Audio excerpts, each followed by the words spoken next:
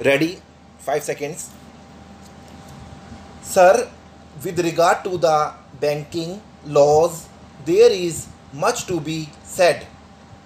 After the nationalization of banks, several issues have cropped up. Here, the government proposes certain amendments, out of which some are necessary, but I would like to draw the attention of the Honorable Minister to the Banking Laws Bill of 1993, in which there is a proposal for prohibition of acceptance of deposits by unincorporated bodies. About this, I would like to stress this point because society has different structure in this country. There are certain money lenders who are rendering some service to the people. Your branches have not reached there. That entire structure or infrastructure, whatever you name it, is not there. Because of that, Saraf associations have made representation to the government on the way in which you are stopping this. If we say you can collect deposits from 10 people only, then this entire thing will come to a standstill. Your other amendments I support, but as far as this thing is concerned, I would like the government to think the basic. It is difficult to understand the basic objective and much less to appreciate this underlying objective behind the introduction of the bill, and more particularly the amendment mentioned above, which is likely to have a far-reaching effect on various sectors of the economy. If the government is determined to protect and promote the interest of the depositors or root out malpractices on the part of certain elements in the informal credit market, then there are various ways and means by which these aims could be achieved. It is apprehended that such a drastic measure will result in squeezing the source of credit in the informal credit market, which will not only paralyze the normal course of conduct of business in the urban and rural areas, but also provide wide scope for unhealthy and undesirable practice, a situation which can hardly be viewed with calmness.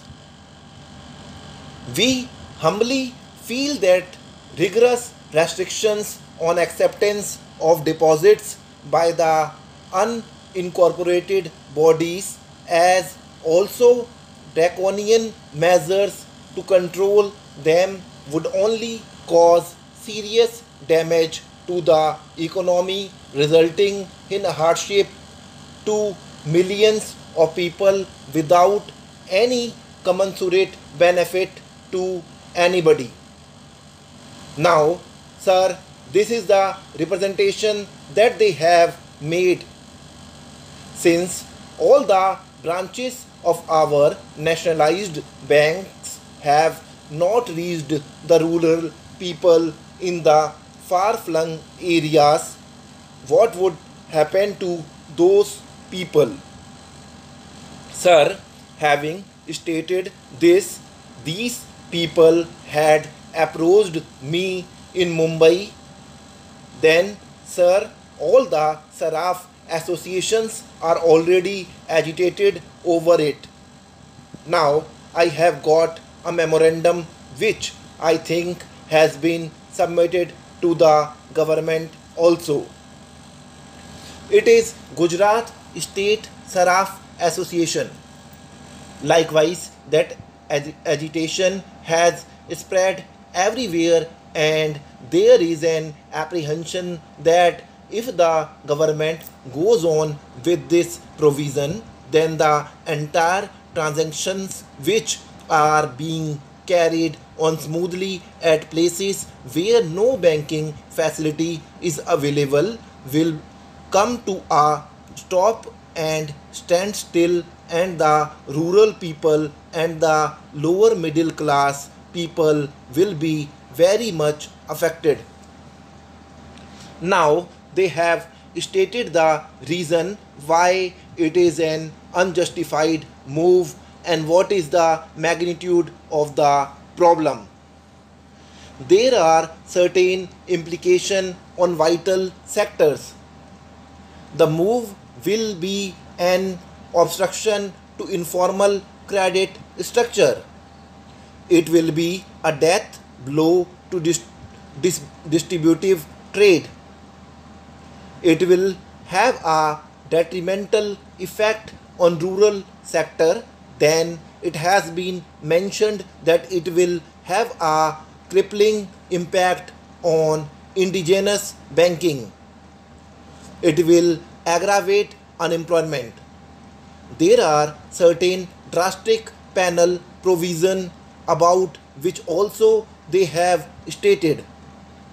They have mentioned about the erosion of moral values also. Well, sir, we may keep it aside.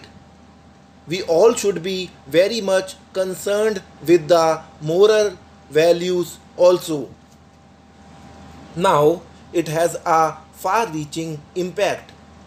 They have stated all it in their memorandum.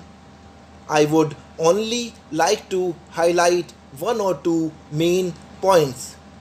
It has to be realized that the informal credit structure comprising of trade, business, commission agents and indigenous bankers has been rendering valuable services since times immemorial to various sectors of the society, and more particularly in rural and semi-urban areas. What is more, they occupied a place of pride due to personalized service to both clients and depositors, coupled with high efficiency and prompt service at low overhead cost. Even though greater percentage of informed credit structure is unsecured vis-a-vis percentage of informed credit and bank credit which is mostly secured, the default is very low. Despite substantial expansion of bank branches, not only of the nationalized banks but also the national rural banks and the cooperative banks, the informal credit market continues to serve the increasing needs of the internal trade, industry and commerce of the country, which highlight its viability and indispensability. Even in developed countries like USA, informal and non-banking commercial credit markets operate without being subjected to close customary and legal regulation characteristics of commercial banking and its variants. In such circumstances, instead of destroying such informal credit structure, it would be quite useful to reinvigorate it. Sir, with regard to the banking laws, there is much to be said. After the nationalization of banks, several issues have cropped up. Here, the government proposes certain amendments, out of which some are necessary, but I would like to draw the attention of the Honorable Minister to the Banking Laws Bill of 1993, in which there is a proposal for prohibition of acceptance of deposits by unincorporated bodies. About this, I would like to stress this point because society has different structure in this country. There are certain money lenders who are rendering some service to the people. Your branches have not reached there. That entire structure or infrastructure, whatever you name it, is not there.